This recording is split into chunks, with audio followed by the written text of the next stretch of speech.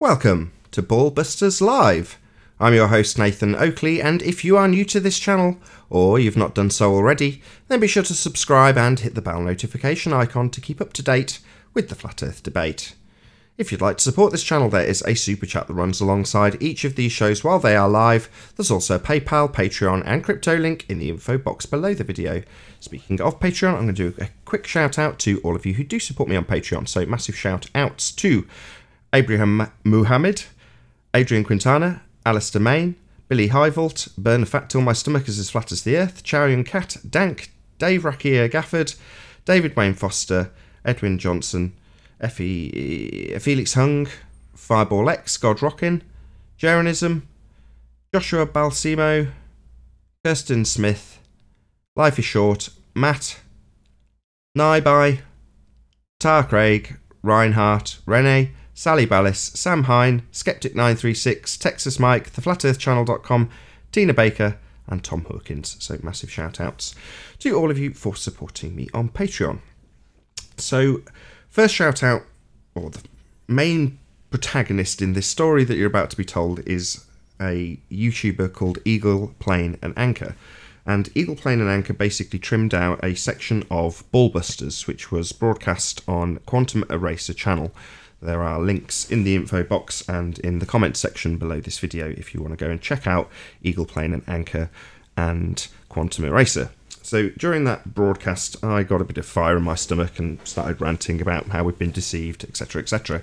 But as I say, Eagle, Plane and Anchor then trimmed that out and put it to a backdrop with some music. And then, I can't remember who, but someone else mirrored it, and then John Thor mirrored it, and then another chap who is called Jagzam also mirrored it, but then put Spanish subtitles underneath it. So I left a comment and said, look, I'll do a shout out for you on the show. And then I thought about it for a minute. I was like, well, technically that was a BALLBUSTERS trim out, and it was originally broadcast on Quantum Eraser. So how am I going to get around just shouting it out on the middle of a debate when it's not for the debate? It's actually a BALLBUSTERS. So I thought, right, sod it, I'll just do a dedicated broadcast. I'll play out his clip, and as I say, there's links to his channel, which is Jagzam, in the comment section and info box below this video. So I'll play that out. I'll drop a line to the people who are part of the BALLBUSTERS team. So once the clip has played out, I'll give that line a ring, and a couple of people in there already have said that they do fancy a quick chit chat, so there might be a bit of a chit chat afterwards. If nobody answers, then there won't be. But without any further delay, I'll stick this up and you can enjoy. Let me know what you think in the comment section.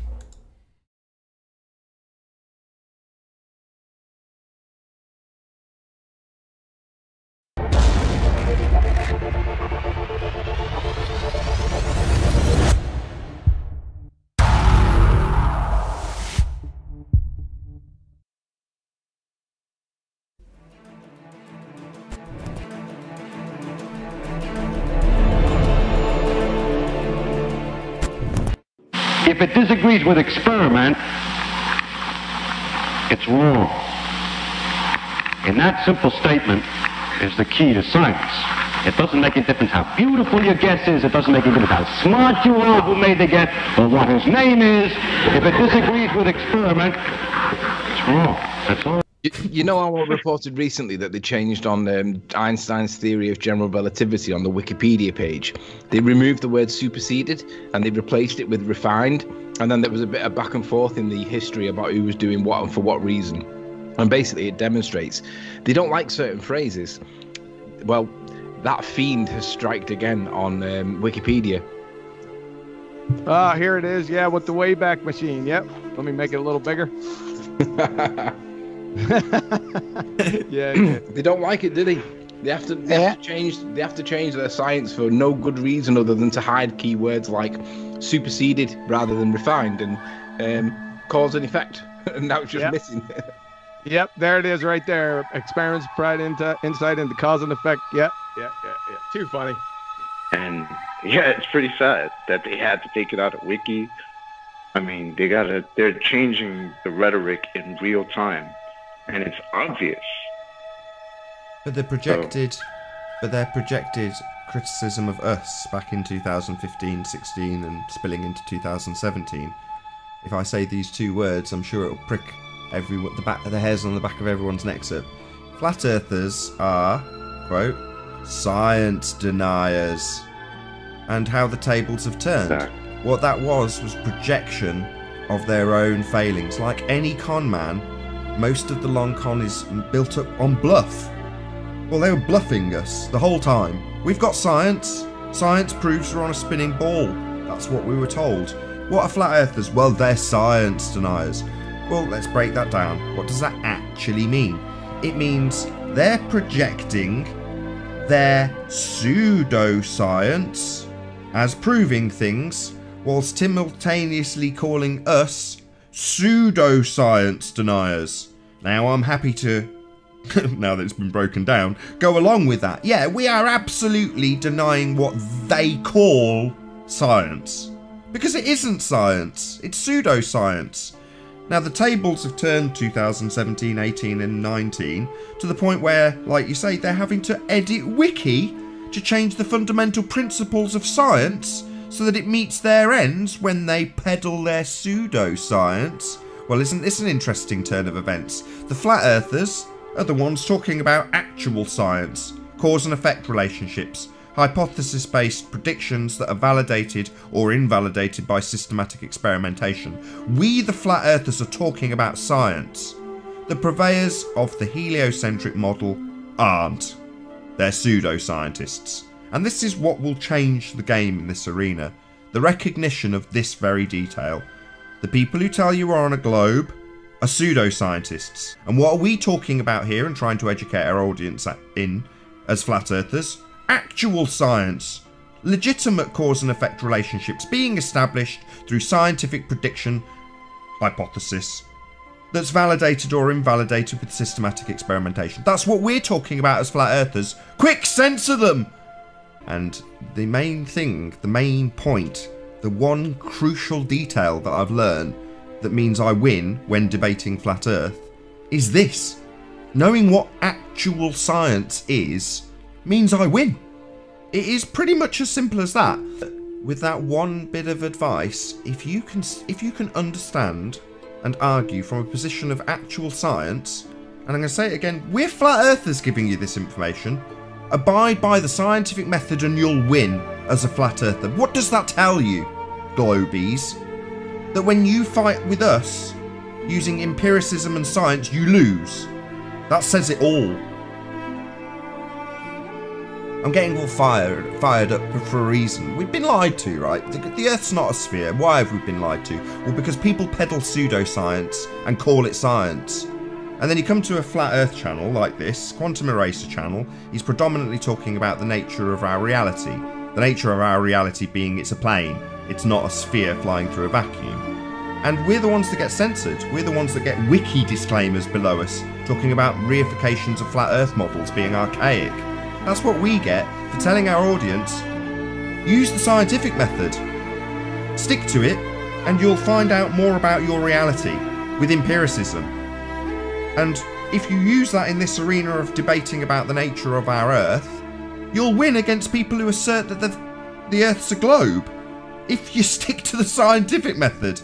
I mean, this should resonate with everybody in the audience, not just flat earthers that listen to the show and go, yay, he's got him over a barrel with a question about whether or not they've established cause and effect and got empiricism for their claim when talking about a bloody star or something nonsensical like travelling to the moon.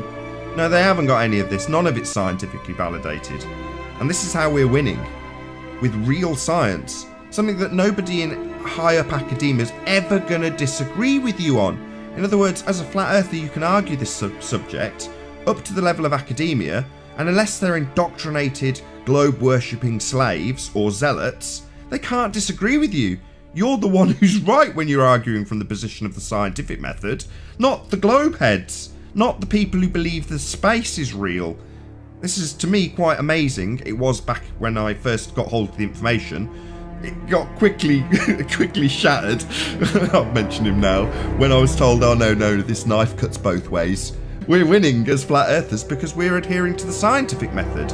Isn't that glorious? It is for me. I think it's fantastic. A method that's absolutely ingrained in academia and has established bettering society with technology based on the application of that scientific method.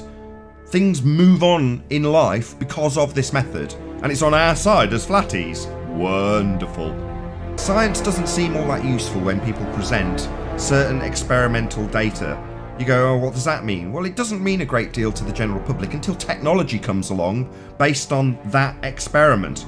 Then people are all for whatever it is that you're validating through systematic experimentation because it becomes useful to them, normally much further down the line. But nothing that's punted from the pseudoscience religion of a globe is useful. None of it's useful. The only things they pretend that are useful in their model were predicted long before the heliocentric model even existed. So their claim bloody predictions aren't that great. The fact that they've managed to wrap them around a sphere is just a testament to how much they want their religion to work. It doesn't actually do anything useful. Science, on the other hand, does. It progresses humanity, and it's on flat Earth's side. Make no mistake.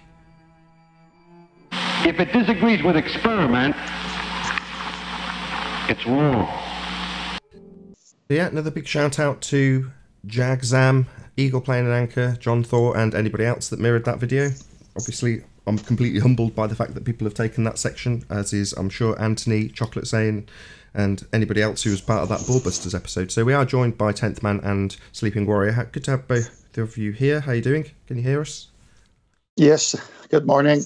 Good morning. It won't be an endless diatribe in this particular discussion. It'll just be a quick natter just to round out this this impromptu promotion of those particular YouTubers. So, as I've said before, Quantum Eraser's channel, as is Jagzam and Eagle Plane and Anchor. They're in a comment and in the info box. If you want to go and subscribe to them, do that immediately.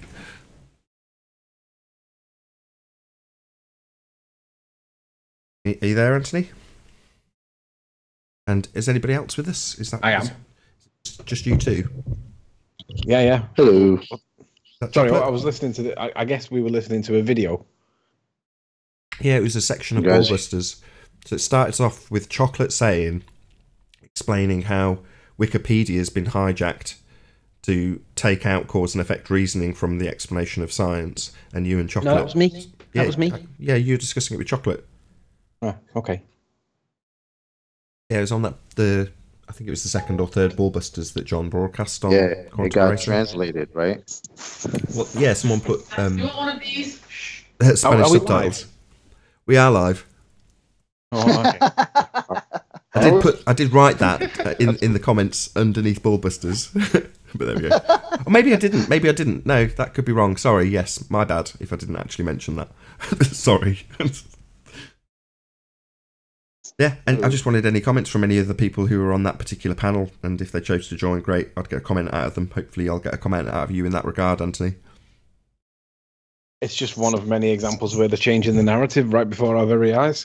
If they're not changing Google Earth to make it match the observation, they're changing Wikipedia. I mean, I tried to change something on Wikipedia that was factually true. You can see Mackle Lighthouse from the beach at St. Bees, and then somebody was deleting it and changing it back so that you couldn't see it. Now, you can literally see Mackle Lighthouse from the beach at St. Bees. So it's a fact, right? And they'll change it because they don't want that fact to be out there. So it's just another example of them moving the goalposts right under our nose. Yeah, I can back that. So my wife and I and the dogs and your partner and yourself all huddled around. And Spurs, correct me if I'm wrong, was Spurs there? He was. I'm pretty sure it was 5 of us, including Spurs, all saw that lighthouse flashing away where it should not be seen.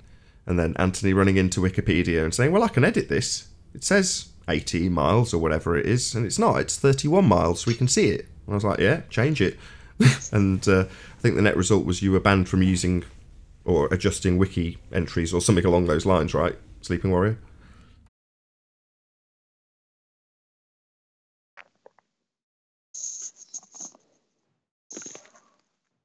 Slick. He's on mute. Slick. Super slick. I'm sorry, I was being spoke to in the background. That's okay. What was the question, Nathan? It doesn't matter. I was regaling the audience with your story of adjusting the Wikipedia entry for Mac Old Lighthouse, and I was asking what was the net result. Were you banned from making adjustments in Wiki, if such a thing is possible? No, I'm not banned from making them. It's just that I changed it. Somebody then changed it back, right? Because they don't want that information coming out. So I'd change it again, and they changed it back. It's just ridiculous. It's just bad. It's bad. But yeah, in the instance we covered on Ballbusters, it was, as I say, cause and effect being removed because pseudoscientist practitioners don't want the actual scientific method being highlighted too much when they're peddling pseudoscience that doesn't have cause and effect reasoning adhered to by systematic experimentation based on a hypothesis. Now, if that's the information that Wiki's presenting to people and we're saying, look, you don't have scientific evidence, and they go, no, science is my version of whatever I say, they're going to want a bit of a change in Wiki, right? Yeah. Nathan, that's why they want to keep it flexible, right? So that they have the ability to change it on the fly, however they want. I mean, remember, look, when we started this year, the moon wasn't in the Earth's atmosphere. Now it is, right? So, like, in real time, they just flip and bounce whatever they want. Yeah. There is, I don't know whether it's worth, I don't know. I'm going to change topics for a sec. Because I was reading some in an old encyclopedia, Encyclopedia Americana from 1958. Are you guys familiar with what I'm referring to? No. Did you get what I just sent you on Skype? Because I saw your thing on Facebook. Ah, right. So you're familiar with it. I found it. No, I didn't. I've not seen that. Basically, it's a paragraph out of a 1958. I think it is. Yeah, look at our Skype messages, bro. I just sent you that. Like 2 minutes after. Go ahead. Sorry. Yeah, so it was 1958, Encyclopedia Americana, and when when religious groups, particularly like the Islamic ones that are the extremists, and they go around destroying what they called archaeological discovery sites for whatever weird reason, they go destroying it. It's thousands of years old, and they just blow it up and whatnot. And you wonder, why did they do that? Well, a lot of people say it's to remove history. They don't want that element of history being there, so they'll destroy it to hide the fact that something happened, whatever that something is. And then I remind myself of like the burning of the books in like the Library of Alexandria, and all the other burning of the book scenarios that we've had reference to in the past.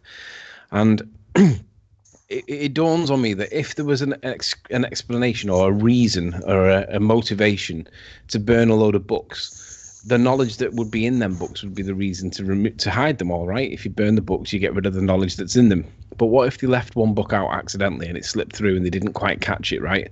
And there was something in one of these encyclopedias that should have been destroyed but wasn't destroyed for whatever reason, and then somebody like us accidentally come across it, it would be devastating to the idea that we might live on a sphere if that book fell into the wrong hands.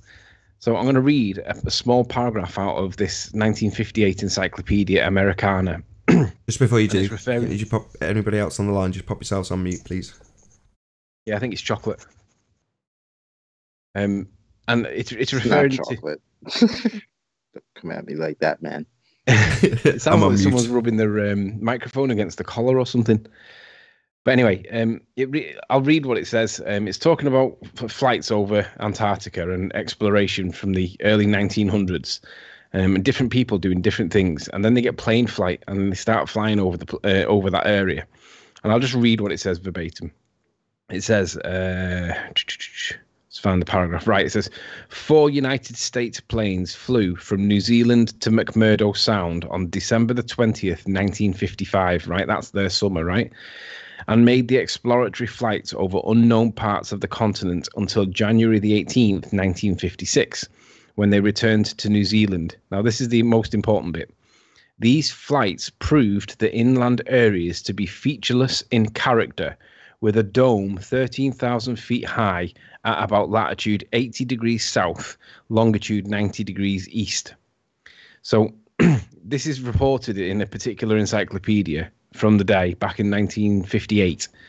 Now, the problem is, if you believe that we live on a sphere and you believe that the gas pressure that we breathe is caused by gravity, and then you find out that Einstein says gravity is not a force, you haven't got anything even potentially capable of holding the atmosphere onto the sphere, right? The atmosphere onto the ball. Because the opposite of a container is like the creation of a well or a cup or a bucket, where you flip all the sides up to create a bucket. Well, the opposite would be flipping them all down to create a sphere. It would be the opposite of a container. So you've got a container that would be a bucket. Imagine a decontainer being the opposite. That would be the sphere. You can't have gas pressure on a sphere without some kind of force holding it down. But even if you did have that force, it still needs to be equal to the mass of the object that you're trying to slow down from bursting into space, right? But we know that, according to Henry Cavendish, it was a 50 millionth of the object's weight, and that was the biggest it could be, right? Not greater than. So whatever this force that doesn't actually exist, that isn't a force according to Einstein 100 years later, that's like now 100 years old, whatever that force needed to be, it wasn't even strong enough to give us the atmosphere, if it even existed in the first place. But Einstein said it's not a force anyway. But you've still got that paradox where you've still got to find something to stick to the outside of a ball, because it's the opposite of a container. It doesn't allow gas pressure to form. So it has to be contained. We have to be living in some kind of containment, right? And I've always been reluctant to say dome, because there's never any evidence of it, right? It's almost as if they've burnt all the evidence in books in libraries across the world at some point. Oh, hang on, they did do that. But now we've got one that actually references the dome itself. It says, these flights proved the inland areas to be featureless in character, with a dome 13,000 feet high at about 80 south, 90 east. That's direct reference for a dome. Now, should this book have been burnt? Yeah. It hasn't been burnt, and we can see it. So this book's reference it. Now, that makes then you lead to the question, well, what was in all the other books? Let's say this one did slip through the net because it was generally considered not to be contentious. Let's say this book slipped through, and all the other books that were burnt all had references to it as well. And then you think, well, if we're not on a sphere and Antarctica does exist and it is a flat plane, it has to be an ice ring around the outside edge. And there has to be a dome, because this seems to be referencing it, right? And if all the other books have been burnt, that would be the reason why Flat Earth doesn't have any evidence to support it, because it was all burnt. But now we do have a referenced book from an encyclopedia, 1958, from Encyclopedia Americana. And it's literally saying these flights proved the inland areas to be featureless, with a dome 13,000 feet high at latitude 80 south, 90 east. That's really pertinent, guys. If there is a dome, and now we know where it is and how high up it is, that's the reason why we can't go to Antarctica. Oh, you're There's a talking about that. nicely strung together narrative that you've put together with ice walls and domes simply because of a entry in an encyclopedia, whilst we simultaneously decry the changes made in Wikipedia, like the Encyclopedia Britannica or America has got no ability to have changes made to it as it goes along its path, narratives fed into the text that's in there. Why is it this 1950s encyclopedia entry's only just been found now? Unless it's been fed into us. I'm very sceptical. Yeah, but the video actually shows the book it comes out of. I'm sure. So what? I heard of it before, but it's just the first time I'm seeing it pop up on the internet. Doesn't mean anything. It's just words in a book. Anyway. Yeah, but there's one issue with it. It doesn't issue? actually describe the angle of approach to the dome shape. It's just saying dome. It doesn't specify. Well, on a sphere, it can't be. It doesn't matter. It doesn't specify how it was experienced. It's just saying dome. It doesn't matter. It can't be If the it's case on the a inside sphere. of a dome or against a dome. It doesn't say. It's not. Go on, 10th man. It's not important because, as the video that was shown here on Ballbusters today, we are going to work our way backwards using the scientific method. So if it's not experiment, it's not science, as Richard Feynman said. So if we're going to be that way about it, which I think is a very good way to approach it, is to say demonstrate water adhering to a sphere. Well, they can't. Demonstrate gas pressure without a container. Well, they can't. Well, then that leaves open what Anthony is saying.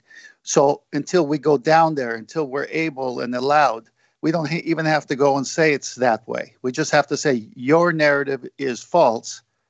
You can't do these things. You've been calling it science. We want to go down there and see for ourselves. That's the only way it's going to happen. Totally agree. Couldn't have said it better myself. It's not that it's it not is interesting. basically rumors. It is interesting. I'm not going to decry that in any way, Anthony, and I'm glad you've brought it up. It is it's not definitely rumours. noteworthy. It's not rumours, Arwen. It's documented parts of history that seems to have slipped through the burning of books escapade. I'm not saying It doesn't describe how it exactly was scientifically tested. So it is. Yeah, we're going to have to take it as a witness account. Exactly. It's anecdotal at best. It's not anecdotal.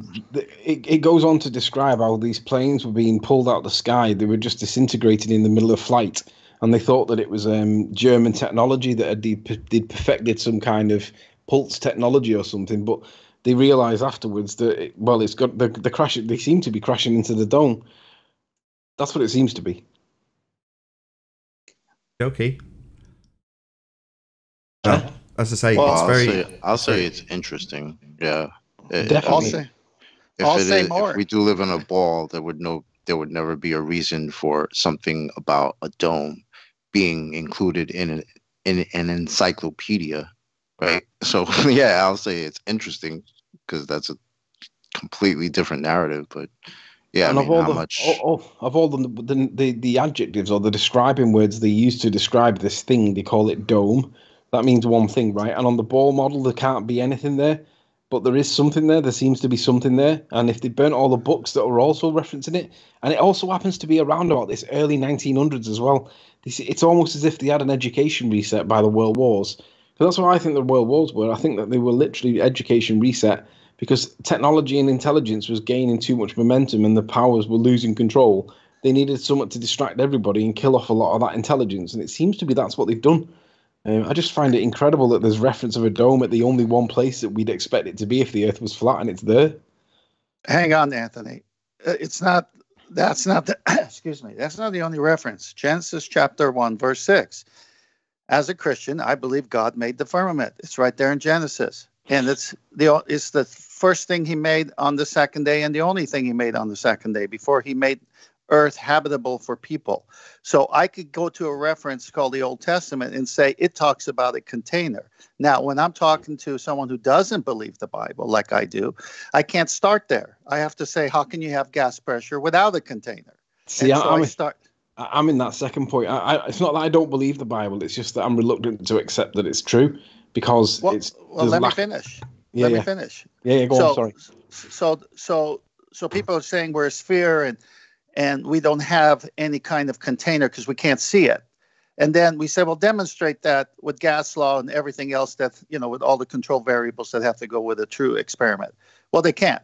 But we could do it inside of a lab and show that the only way to have gas pressure if it's pressing upon something. And the minute you open up a membrane, it's going to fill the available space. So we can demonstrate you can't have gas pressure without a container. They can't do what they say. And then I reference an Old Testament passage and say, hey, here in this holy book, it says that on the second day, if you believe God created everything, he did put a container. That's all I'm saying. They don't have to accept it. I'm just saying it fits what we are experiencing. What? Really? Container? Yeah, Arwen. What was the word used to describe it? Rakia, from the root word raka. But doesn't that mean tent or roof? It means firmament, solid object. Yes. No, that's. And you're in agreement. Let's not argue. You're in agreement. The context is waters above and waters below. It held the waters above. What can hold waters above?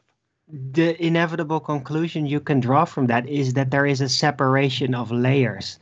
Doesn't hint to any geometry of any kind. Right. No, what you can draw from that is all of the words you used all hint at that, not a geometry. Excuse me, Aaron. You're not a Hebrew. You're not using their view of it in their language of that time. That's how you study these things. They always knew it was a dome. Now, we can leave it there if you like, but if you're going to say, what the old Hebrew, how they saw it, Well, how? Because I'm not a Hebrew. I have to go and see what the words mean and what they said. And so I'm just saying, because there's non-Christians, they won't accept it, and that's not my business. My point I'm just taking your words as you've given me them. It's not my words. It is. You're the one relaying it. Well, I asked you for the words. Let there be a firmament in the... No offence, 10th Man and Darwin. It seems like, for the most part, you're in agreement. I don't think it's crucial to the point being made. Who cares? Let's move on. Exactly. Look, I'm not saying there's nothing to the Bible concerning our cosmogony. I'm just saying that the conclusions that some of the flat earthers like to draw from them seems to be a little too far reached. It gives a limited insight as to aspects of the realm. It doesn't give the geometry, really. Only anything geometrical related, the only thing is a circle, and that is it, a circle. It's the only geometrical aspect that I've heard. Arwen, you come on this show every day, and you agree with you can't have gas pressure without a container. I am referencing an Old Testament. Can I finish? I'm referencing a verse in the first book of the Bible, in the first chapter, that God made a firmament, something to divide the waters from the waters. Now, I don't know the details, what it's made out of exactly. If it's flat, the dome, I don't know those things. All I'm saying is that it fits what we know and can experience, which is you can't have gas pressure without a container. I'm not trying to force it on anybody. I'm just saying it's there. You're trying to say, well, how do you know it's a dome? How do you know it's... I don't know. Oh, Arwen, why do you reject the you just said then that there was no geometry for the dome, but it's stated 13,000 feet high and about 80 degrees south and 90 degrees west, or whatever the other half of it was. Right. Then that's giving you the geometry of not just where it is, but how close to us. I mean, we can get to 13,000 feet pretty easily in a plane, right? That's geometry, right? Presumably. Yeah, I'm not denying there's some kind of phenomena there, but it doesn't give it geometry. It just says there's a phenomena there at that latitude. Here at cross purposes, he's talking Bible, Anthony's talking about this encyclopedia entry. So yeah, that is true. So just so this doesn't end up being a very long show, I was only hoping to keep it to about half an hour. Have you got any closing remarks, Chocolate?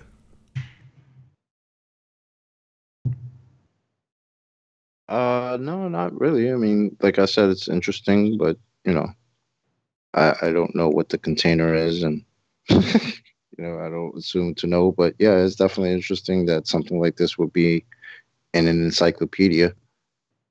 So I'll give it that. And then obviously with the Bible and I'm not a Bible guy, but yeah, the Bible talking about the firmament and stuff. I mean, sure. And we all know you can't have gas pressure without a container, so there's got to be something, you know, unless it's something else that we've not thought of at all. But it's definitely not a ball spinning around in a vacuum. Perfect.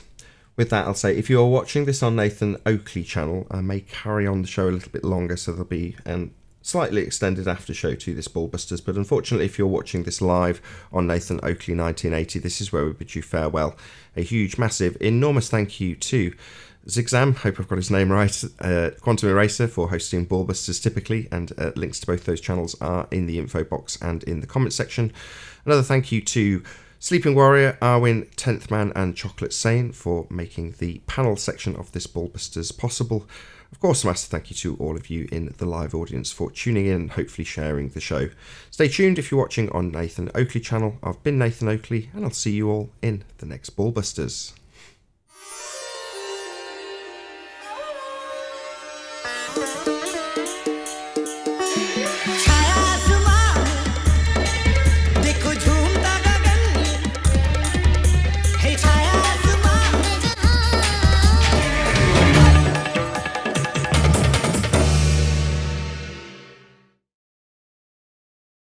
Introduce the after show? I did. Just in case anybody was like, oh, I really wanted to add this really critical detail that you didn't let me on the live show. But it was an impromptu live show to begin with. Originally, I was just going to mirror the guy's video with Spanish subtitles, but I thought that won't have enough context for people to grow. Boo! We want the Sunday Ballbusters every weekend. Tough. Sunday and Saturday. Come on. Tough luck. The thing is, on the one hand, you've got the the ball explanation that gravity holds the atmosphere to the Earth, right? We know that gravity is not a force, and we know that there's zero physics to support their assertion, right? They've got nothing. But on our side, we've also got no evidence for the dome. There's no evidence for whatever. We only have it as the alternative based on the fact that you can't have gas pressure without a container, right? But now we do have evidence of a dome. Not of a dome, but it is anecdotal and it is circumstantial. But at least if we know where to look for a dome, exactly where to look, maybe we could actually find a way to do it. Totally agree to that. It is definitely a good clue to start looking empirically. Yeah, as long as we're not presenting this as scientific evidence, then yeah, that's fine. It's always good to look at certain things. Right. You know, it's a good lead. But, right. Maybe. Nathan hates the dome, don't you? No, I've got not at all. On the contrary, I've got nothing against any dome. But in terms of the weight of this evidence, it's an entry in an encyclopedia. Well, what if I am a globehead and I come along and go, right, you've been asking for evidence for molten iron core. It's riddled through every encyclopedia I can present to you. So what does that mean? Well, not a great deal. It has no testimony account. Well, there is testimony account. Interaction, that's the difference.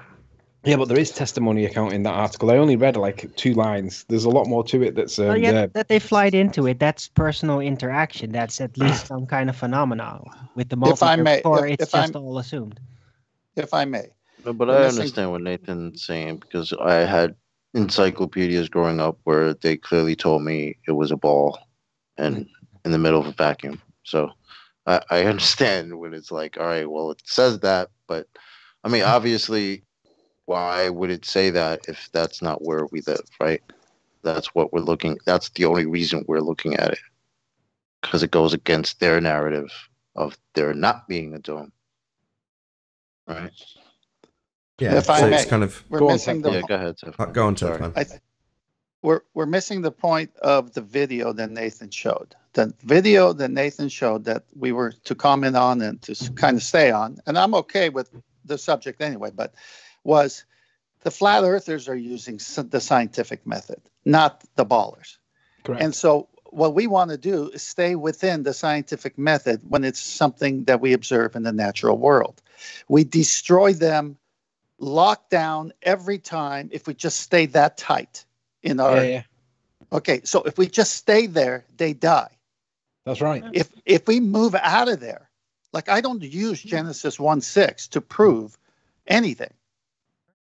I that's what I believe, but I don't use it to prove anything. What I say is, how can you have gas pressure without a container? And I kill them with that. Thank you for that argument, QE and Nathan.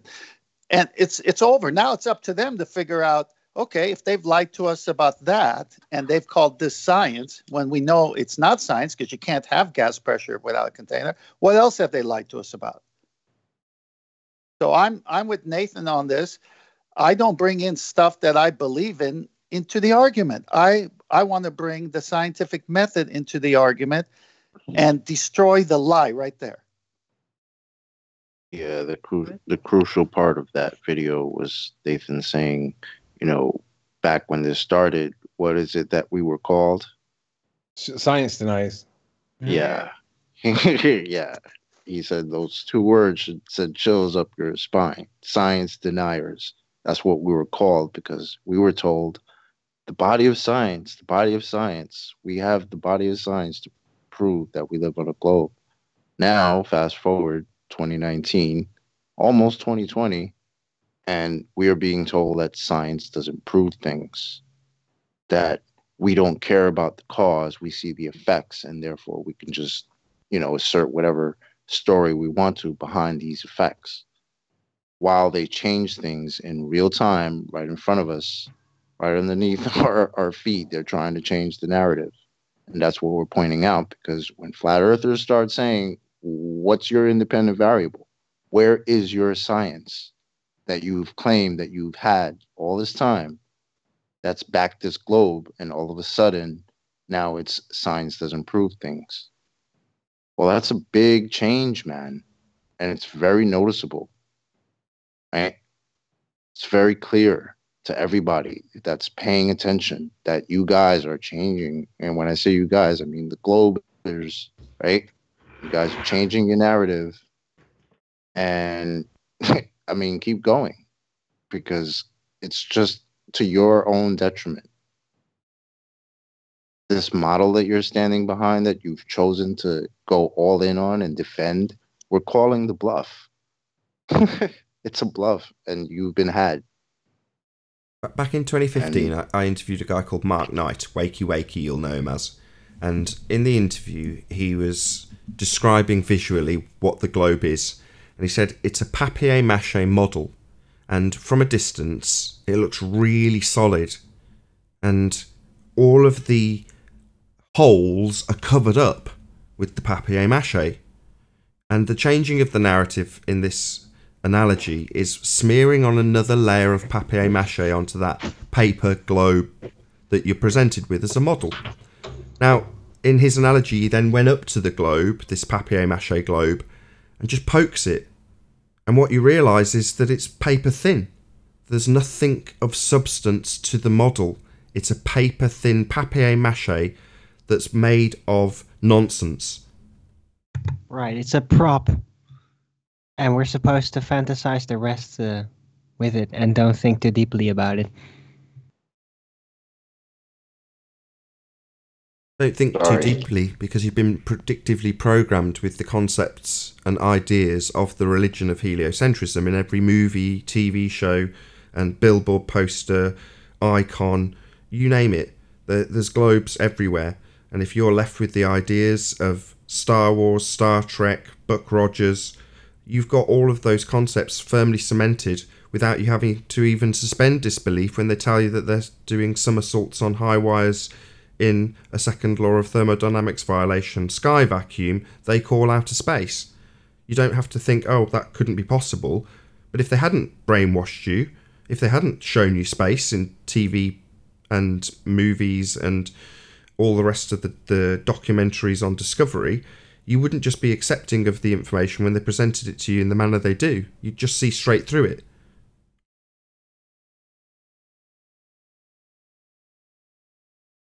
Anything else? So when you were saying about the paper mache, yeah, that reminds me of the quote from Werner Heisenberg. The first sip of a glass of natural science will make you an atheist, but at the bottom of the glass, God awaits you. It's kind of, you can't really be an atheist when you're into flat Earth. You have to realize and accept at some point that there has to be a creator of some kind. I mean, you don't even have to argue who or what the creator is.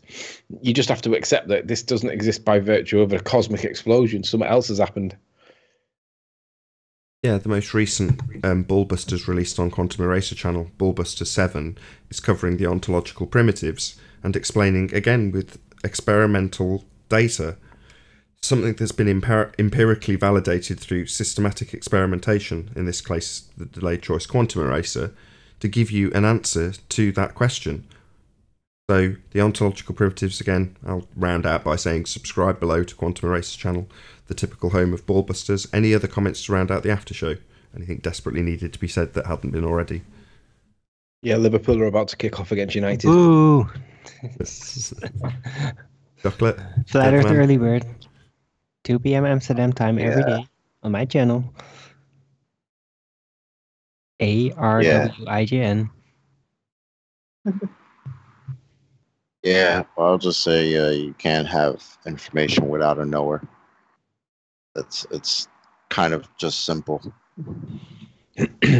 Arwin always pauses just long enough for everyone to think he stopped talking. Yeah. I do my best. 10th man, anything to add? No, just a great work, everybody, on the panel. Let's keep this going. Let's keep the fire to the feet of the liars. Perfect. Again, with that, I'll say a huge, massive, enormous thank you to 10th Man, Sleeping Warrior, Chocolate Saiyan, and Arwin for making this after show possible. I've been Nathan Oakley, and I'll see you all in the next BALLBUSTERS.